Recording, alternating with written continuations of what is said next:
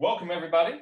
This is the Nature Journal Workshop, and today we're going to be looking at how to draw things that are moving. We also are going to be working at how to suggest movement in your drawing. So again, it's two different things. One is the subject of what you're drawing is not going to be holding still and being really cooperative. Thing number two is you want to, in a drawing, be able to show that something is moving around. And so I have a volunteer right here. So your subject keeps kind of doing around, like, how do you in all this movement, how do you freeze one thing and get that down? And then on your piece of paper, how can you show those different kinds of actions and behaviors that those critters have? All right, two different ideas, and you can do it in your journal. Let's take a look at some strategies that you can use. This first idea here is about how do you show, let's move a few papers around here. Your subject, the critter itself, is moving. Birds are a great example of this. Mammals will be doing the same thing. You know, even if you sit down and you start to draw your sleeping cat, partway through your drawing, what's going to happen is your cat's going to move. And you're like, oh, would you please come back to that pose? And cat is not going to cooperate. Cat is just going to keep that move around. Now, so here's the general strategy that I use. And you have to just kind of get yourself out of the idea of this is just like drawing a photograph or having a subject that you can say, can you go back to that pose? Let's say you're looking at a bird. There's a bluebird and it hops up on a post near you. And so you start to draw that bird. And if you've seen my bird drawing approach before, I usually start just with whatever the angle is behind its back. And what is that angle there? I block in the position of its head, and sometimes even put a little beak on that, little eye beak line. And then the little angle right underneath its throat, so it sort of attaches this head onto this body. So this angle with a head between them. That gives me a place to sort of lock in the body. You can see sort of a more kind of elaborate description of this in that recent video that I did on drawing birds. But let's say you're about to kind of go on in the rest of this drawing, and right at this point, this bird moves. Right? I do not have a photographic memory. I have a hard time when I am, you know, I can hold just a few little ideas in my head. And so I can't just sort of recall that like pulling up a picture in my head. What I do is if now the bird, it's turned its back to me, on the same piece of paper, so don't turn over and go, I'm going to start a new drawing over here. Right next to it, on the same piece of paper, I'm going to start a new drawing here. So here's the back of the head, and it's going to be a little bit wider at the shoulders, all right? And then here's the ball of that body coming down. I can see a tail coming down. So I'm going to start this drawing and start to work along on it. And, you know, it's up on this post. All right? And now the bird takes its head, I'm trying to draw the back of the head here, and it takes its head and it turns it to the side. So I'm seeing the profile of that bird. What I'll do is now it's looking out this direction, right? I had this drawing over here starting looking out this direction. What I'll do is right next to it here, I will start a new drawing of that head position, and just sort of say that, you know, this is the head position from the back. But I'm looking at the side here. So I have this one looking this way. I have this one looking this way. I have this one here. I'm looking at the back of the bird. Now it turns its head, I'm looking at the back again. I've already got this blocked in. So now what I'm going to do is I am going to start, actually I want, it's here. I'm going to just start more of my regular drawing. I've got enough sort of initial block it in information here that I can put down the non-photo blue pencil I'm using, and I'm going to start drawing this thing. And I'm going to look at it and say, oh, it's got a little indentation on the sides of the head that kind of goes down and it expands. All right, so I'm now drawing whatever details I see on the back of the head of this bird. And I can see there's a little V of where its back feathers are coming down. And I start to work. Now it moves again. I started drawing this thing and it moves, but this time it moves back into this position. Kind of just rotates around. If I wait for it to come back to this pose, it never will. So what I'm going to do is just jump over here. I've already got a lot of information down. I'm going to say, oh, okay, your wing, you have a big wing and it's going to come down like this. All right, there's a little bit more information. And the post is about this far beneath you.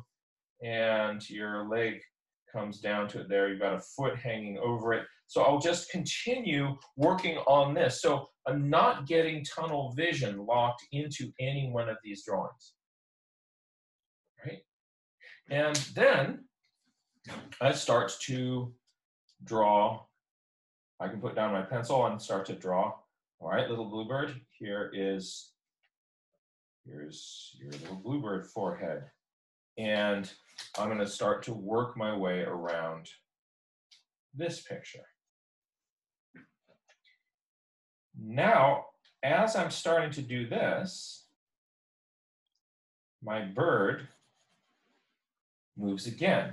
This time, it just takes its head and it turns and it looks at me. It's like, oh my gosh, there's this cool front view, right? And so I'm going to start a little front view drawing right over here and say like, okay, it's got a beak in the middle. I can see eyes kind of out there on the side, right? And starting to draw in my beak. Now it turns its head again, all right? So I'm going to drop right back to this one. And I'm going to see where's the boundary of where the blue is on the throat. And I'm just continuing to draw here.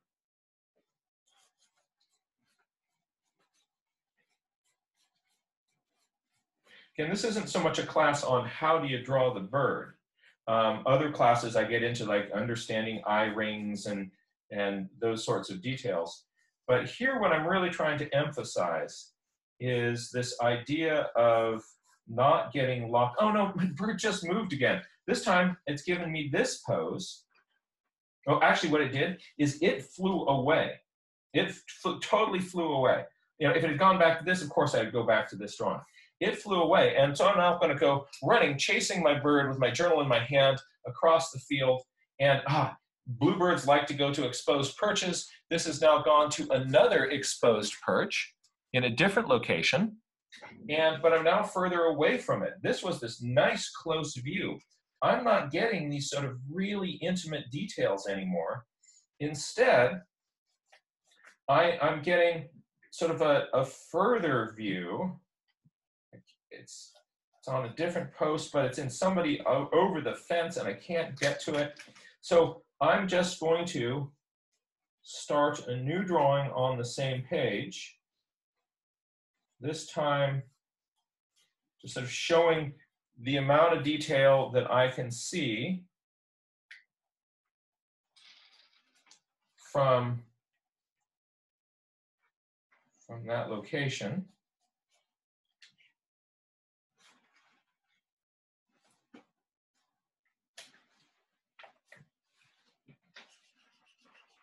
So you don't have to pretend that you've got some incredible vision and you can see all the details that you can't see. If this is all I have, I am going to I'm just going to work with that. All right, and here's my fence. You know, I'm getting actually a lot of interesting information just here with my little bluebird on its fence post. And I can add in some written notes, sort of show that it flies out. Snap.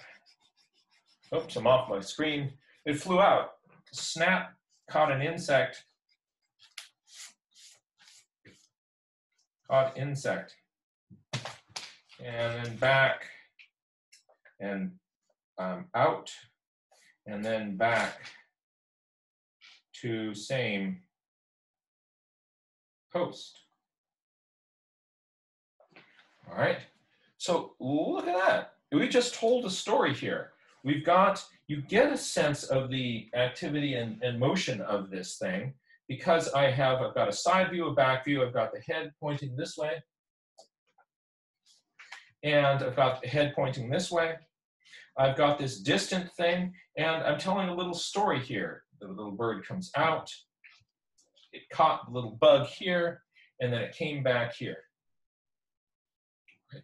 So that is showing movement. That's showing movement.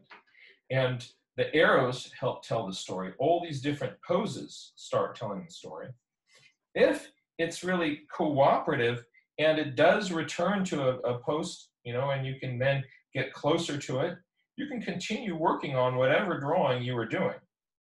But, you know, very often you're not going to be able to do that. And it's because it's not going to give you, it's not going to cooperate like that. So just work with whatever nature gives you and be willing to kind of flow from one drawing to another drawing to another drawing. You do not need to finish any one of these. So if there's something where you just got a little pose for a moment, boom, that's great.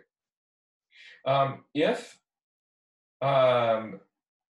you can get more over there, that's also cool. You're going to find that if you have drawings on your page that are in different stages of doneness, that actually adds a lot of real visual interest to your drawing, to the journal page. People will look at that and go like, oh, it's cool. They can kind of, they'll feel like they're going on this adventure with you. Oh, it just did this briefly, and then it did this more. If everything is carefully all at the same level of completion, you probably have had to make up a lot of stuff, or you probably have had to like go back and look at other reference material because you think you're supposed to get everything to the same degree of doneness. You don't have to do that. So some of your drawings can be these starts. Some of the drawings can be worked out in more detail. If the only thing, like, you know, now the bird, it just hangs out here for the next half an hour, then, hold on a second. The bird hangs out there on that little post for the next half hour, and it doesn't come back to being a cooperative bird here, then you can, and you really can't see more information about it, then I'll just work with this as far as I can. So this is where my bird is being cooperative. Okay. That's what I'm really going to work with.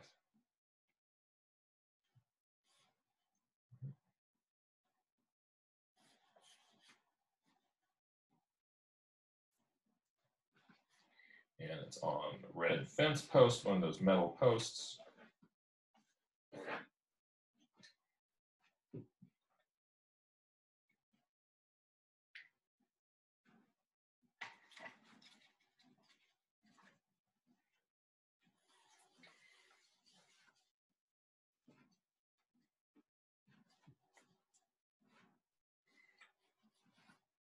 if you're in a really humid place, just leave a little white glow around the edges of your drawing so that your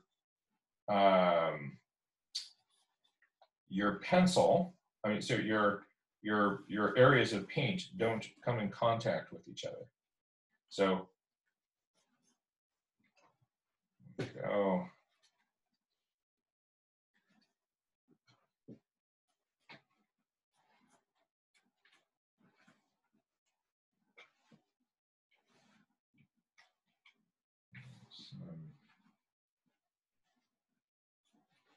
So you see I'm just leaving a little halo. It's very handy in high humidity environments.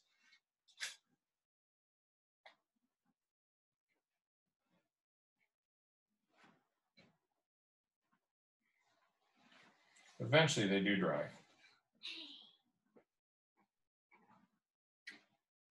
So adding a little bit more value into the suggestion of the forest back here.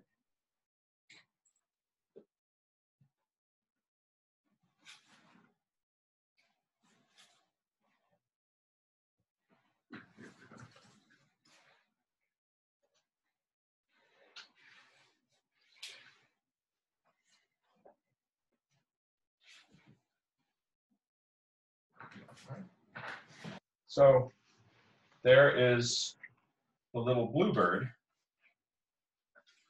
On the post, you now get a sense of the kind of habitat that it's in. Might make the blue here a little bit more vivid because bluebirds have such a lovely bright blue to them.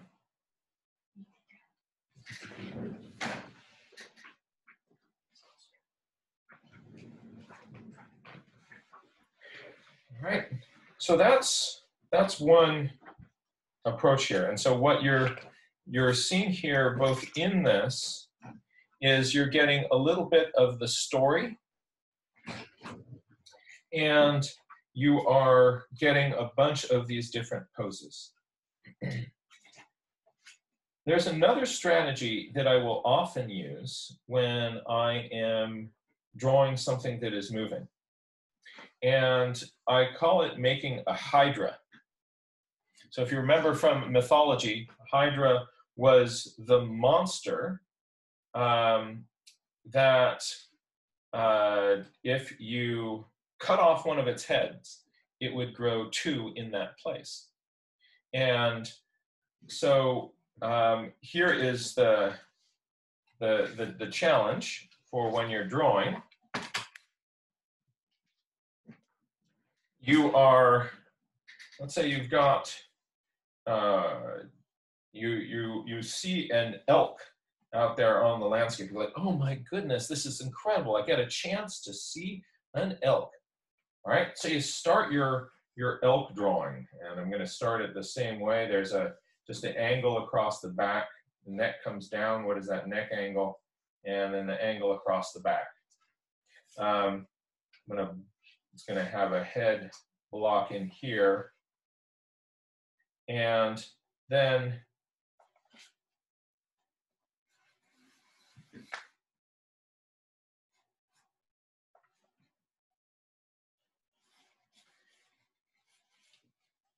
block of its body.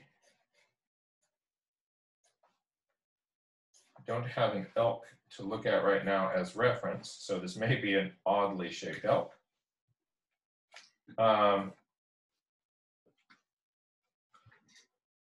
And then what I would do is I would look at how far down below, so just initially trying to get the proportions of body to neck length to head. And when I get that kind of working for me, then I'm going to work at the proportions of body to ground and how far those legs are going to come down. So I'm going to look at how far down here is the ground below this body level. If my body's this thick, where's my ground? Somewhere down here. All right. And I would probably start by just looking at that negative shape of the air underneath this negative shape here. the negative shape of the air underneath those legs. Now, as I'm starting to do this, all of a sudden, its head, instead of being up here, its head goes down and it starts grazing in front of me. And I'm like, oh. Well, you wait and you wait and you wait for it to put its head up, but what if it doesn't? So instead of waiting, what I'll do is I'll create a hydra, and I'll go like, oh, all right, now it's giving me this new interesting negative shape here, right? And its head is now coming down here. And I find it's very, very helpful to look at what is this negative shape here between neck and the front leg. Right? So it was doing this up here. Now it's down here. And it's munch, munch, munch, foraging and browsing and grazing on the grasses that are down here. So if it seems to you like this is going to be its pose for quite a while, then what I'll do is I'll just work with this drawing, and there'll just be this other little pop-up head here. So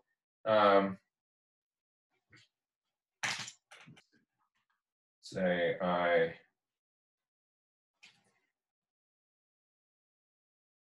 they have that kind of cool mane, don't they? So I'm going to kind of have a suggestion of the mane. Whatever the negative shapes are doing in this area, I'm paying attention to that and drawing that.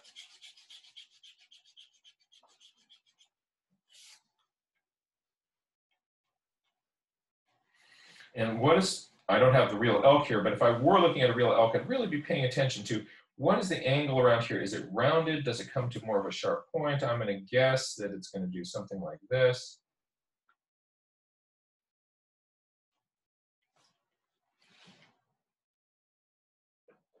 And it is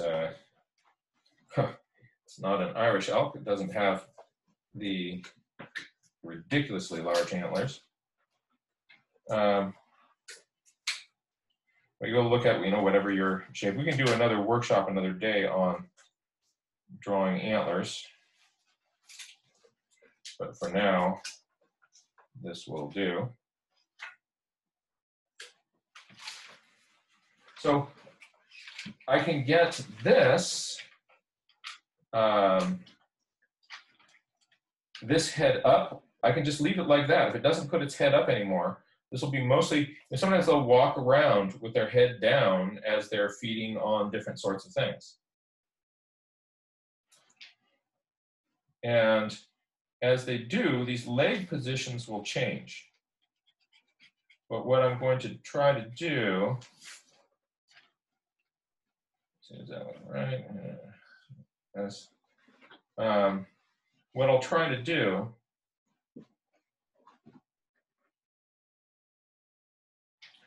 is, generally you'll have, just sort of pay attention, like if this one is straight, if one is straight, does the other one tend to be kind of out?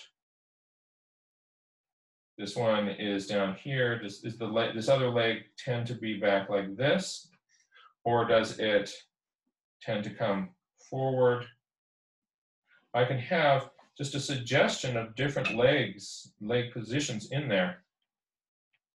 As it walks forward, you'll see this back one kind of do that briefly. So this one has two heads, it's got 5 legs, but you can, by getting more of these positions in, you can get a feeling for kind of the movement, the motion of those sort of things. If I am adding color to this, I will drop in some watercolor on it. I wouldn't watercolor in all of these legs.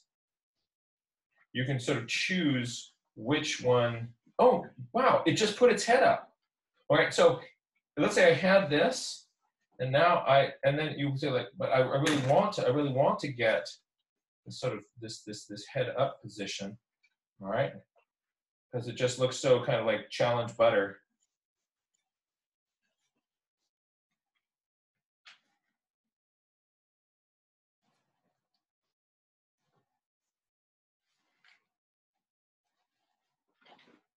Now I've got two kind of worked out. I could have just left that as, you know, it had one sort of blue and one like this. But now I've got these two heads kind of competing with each other. I kind of made that one's head a little bit big there, didn't I? I think I did. Wish I had a real elk to compare it with.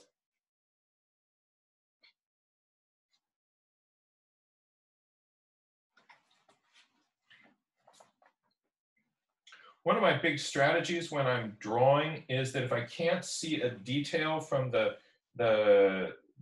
range, the distance where I'm looking at it, I don't draw it in. So I just started to draw an eye. I was thinking like my eye should be doing something like this. And I was going like, I really don't, I have no idea really what that should be doing. So I can't see it from this distance. I'm just going to leave it out. You now have a choice of which one of these you want to make into your drawing, right? Your color. So when I put color in on it, I'm gonna go with that head up one. All right, this elk sometimes get darker belly and legs. All right, now where's my little brush? I'm going to leave this one and some of these legs out, so there'll be a watercolor painting with some of this stuff kind of as my final drawing. But then you'll see these little moments of other head positions. And that really also helps you get this sense of motion and movement in what you're doing. All right, so I'm going to test my watercolor off on the side, and it's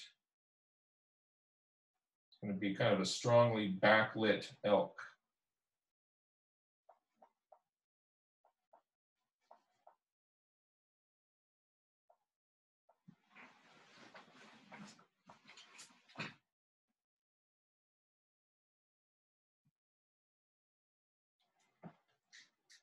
So I'll often put in my, if you've seen my approach before, I like to put in my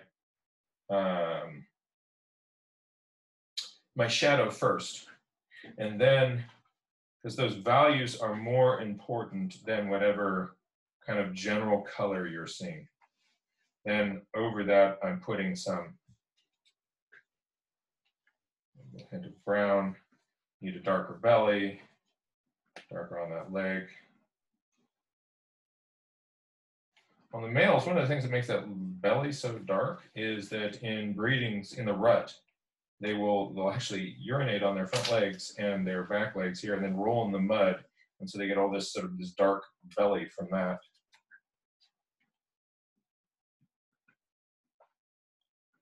Works for them.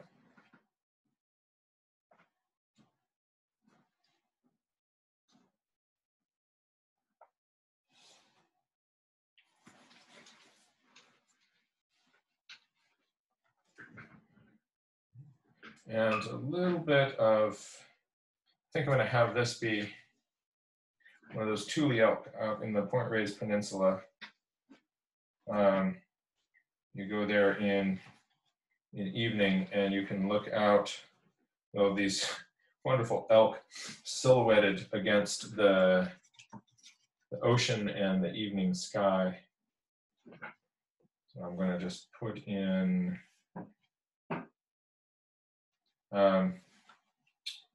let's see here. I have sort of a low horizon back here where my ocean is going to be.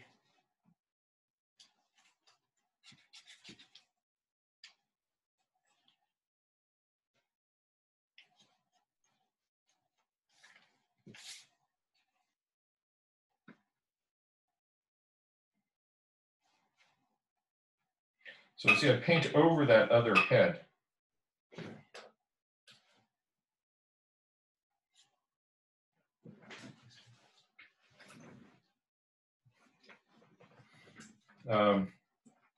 And it's some evening light.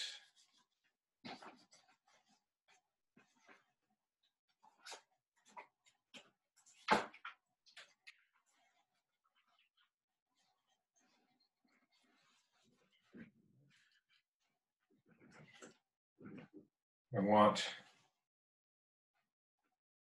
these legs to stand out a little bit more. If they feel like they're the same color as that background, then it's going to look weird.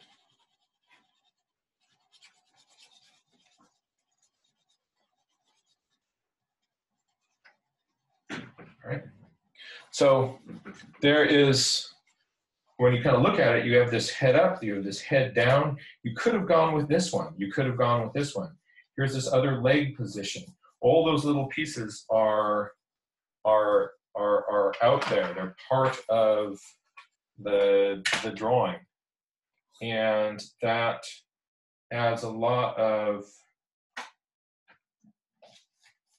motion to what you're seeing.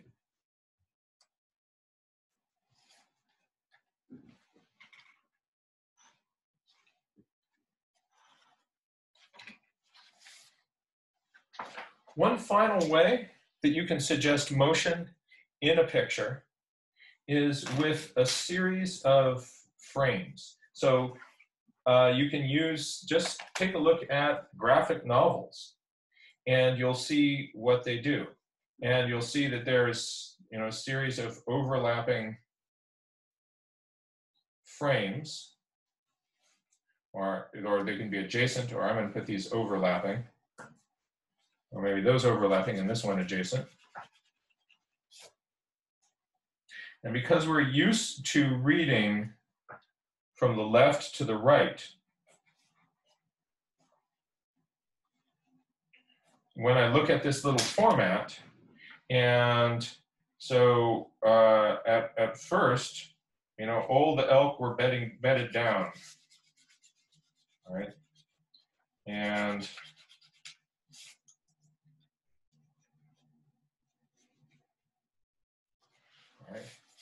and then one more elk came in from the side.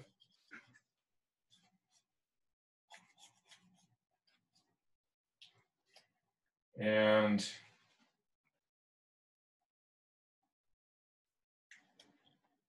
it's one of these sort of bachelor groups where they're all males, so everybody's getting antlers up in here. All right. And so I'm going to draw a little arrow in, maybe some notes. Resting. There were two that were resting. Large bull joins, and then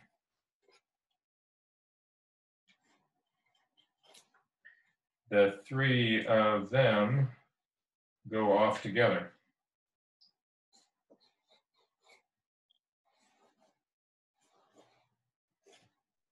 Three leave together. All right. And you could add color to this. You could add. So you can think of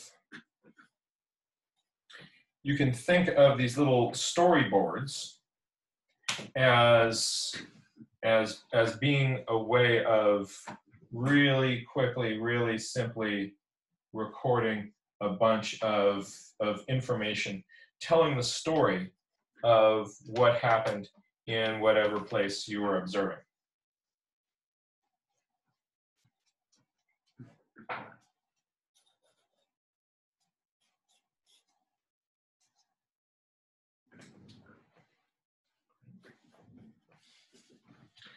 I do think it's kind of fun to have some of your little storyboards overlap each other, others don't. But we're just so used to reading this direction that people will look at that and naturally pick up the story, the movement in whatever you were looking at.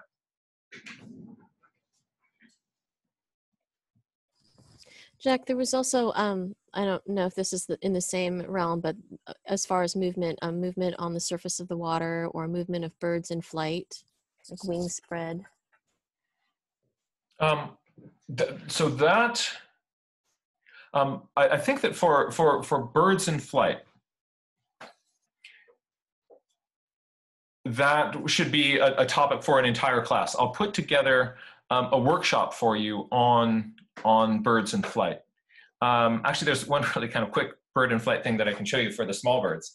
But for larger birds in flight, I think it really deserves its own class.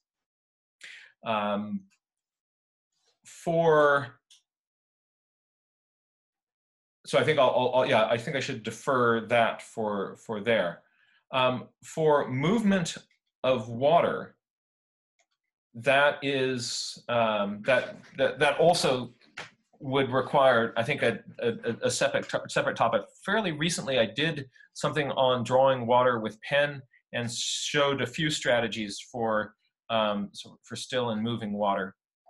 But it's such a different topic than these animals that are moving. So we will do more work together on drawing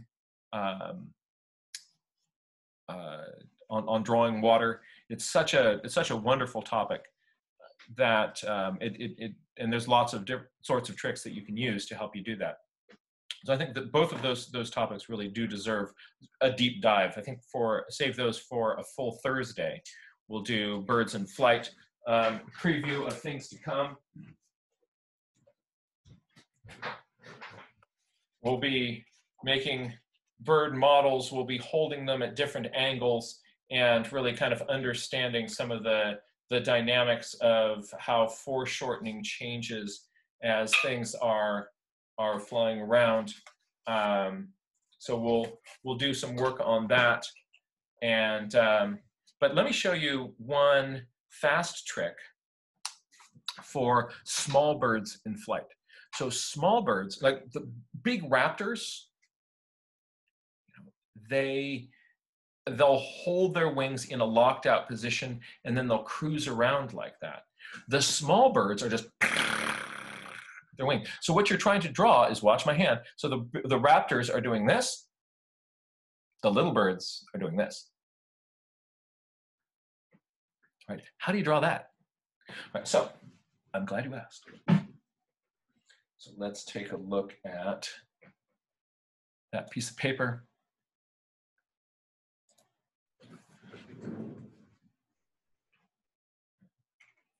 So I'm going to have a little drawing of a bird, small bird in flight. So let's say you're at the river. I'm gonna make this a dipper. You see one of the dippers. Now dippers have these little fast wing beats, and they go just blasting up the stream. What I'm gonna do is I've got just two circles in a line here. Here's my head. All right, here's my body, and the tail is going to be kind of coning out behind that. If you're looking at it straight on from the side, you might see, a tail, but this is a long, very short-tailed bird with big undertail covert. So I basically have a little cone in the back. I'm going to draw my head a little bit more deliberately. All right, and I'm going to draw my tail end a little bit more deliberately.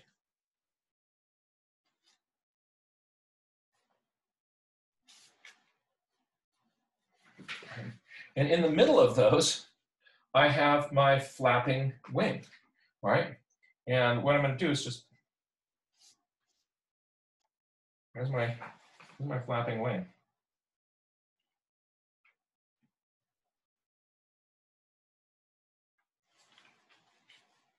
And so I might just have a you know, more of the head. There's a blur in the middle. And if you want to, you can kind of even get your finger in there and blur that more.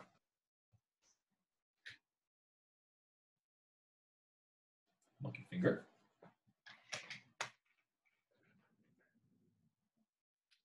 And there you go.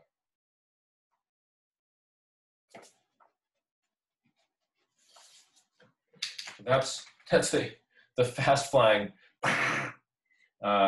dipper just blasting up the stream. You're going to see a little darker on the head, darker on the back end, and everything is just you cannot pick up. You'll see these photographs where amazing photographs of birds in flight, where you can even see a stopped position of a hummingbird's wing in flight, in position. Our brains cannot pick up that much detail. And so if you try to draw that hummingbird wing, you know, here's your hummingbird, and it's hovering. So, you know, sometimes here's a little head, and the tail will sometimes be down, sometimes up, as they're flying along here. What you'll be seeing is there'll just be a blur across that. So here is more of this end, there's more of this end, and there's just a blur in there. And so that's what I draw. I draw what I see. If you instead do this, I'm going to get rid of that, and I'm going to draw the wing coming down, and there's all these long primary feathers, and then there's a very short little secondary feather zone in there. All right. This is a drawing of a photograph of a hummingbird, as opposed to a drawing of what you see in the hummingbird. And so, yeah, our brains are not capable of picking this out. So what I recommend doing is to draw what you see. And there's nothing wrong with going back home and drawing a picture of a photograph, but realize that you're not drawing sort of the experience as you would really experience it. You know, you can do that to understand the hummingbird's wing more. But that's different than what you will actually. So there's so much motion, your eye can't do that. Your eye can't do that on your own. So when you do choose to draw that, you are drawing. You're making a drawing of the incredible thing that a camera can do with light and megapixels.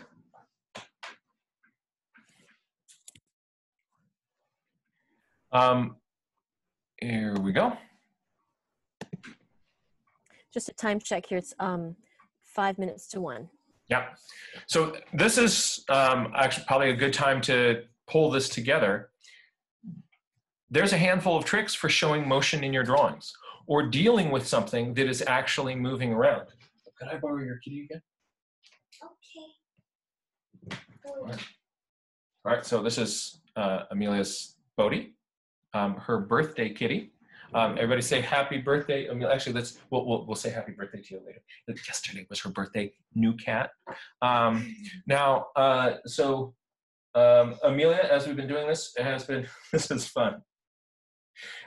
So she has been working on drawing, drawing just sort of, imagine that the cat that you're drawing is moving.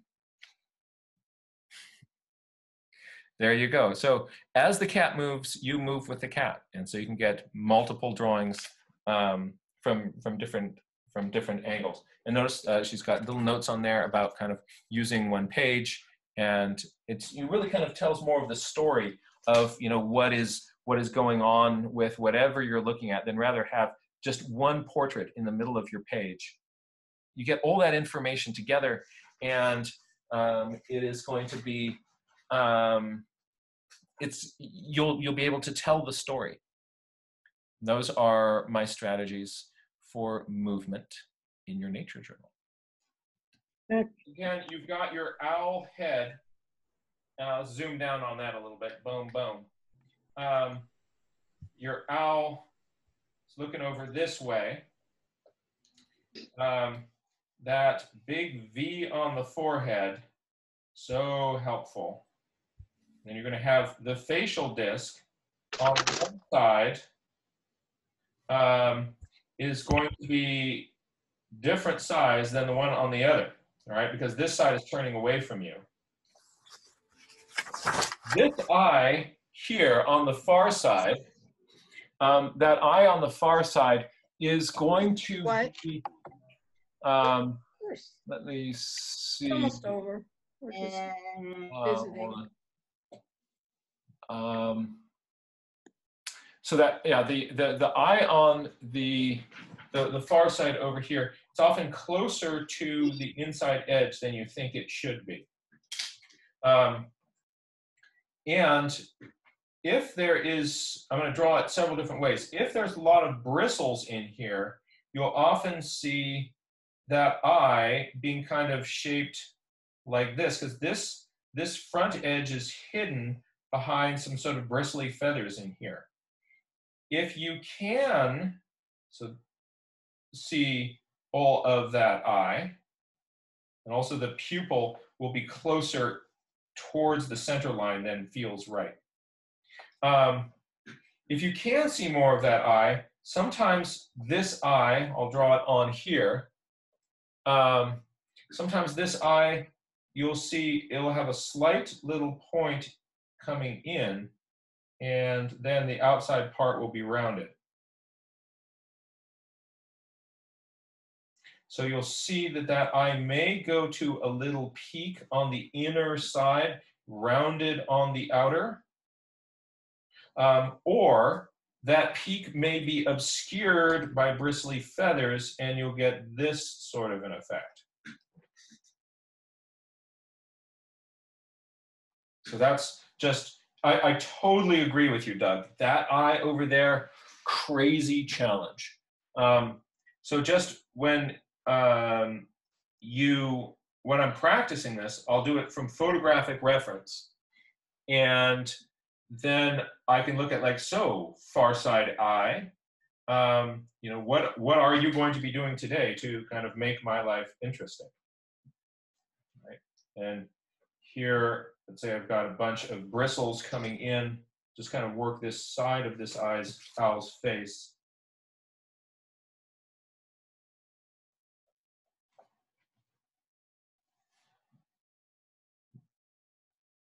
There's often just something very interesting going on that side. Or actually, let's make this owl sleepy. Look at this. I'm going to make it sleepy. What I'm going to do is have this eyelid come down. Oh, good night, owl. There we go. So that's just a little bit on that. I absolutely agree with Doug that far side eye, really, really, really challenging. And so if there's one spot on your owl drawing, you know, don't expect to get it on the first go round, but if you do it and then you erase and then you do it again and then you erase again and you do it again and then you erase again, often you just chew up the paper right around here. So a good strategy may be, knowing that that one is difficult, is just off on the side, you know, just do just a few studies of what that eye can look like. What does that eye look like? And just work on that, just a few little drafts. And then, okay, I'm getting a handle on that eye. And then you can drop that in there. That might be a good way to approach that. But absolutely agree with Doug. Far side eye, crazy challenge.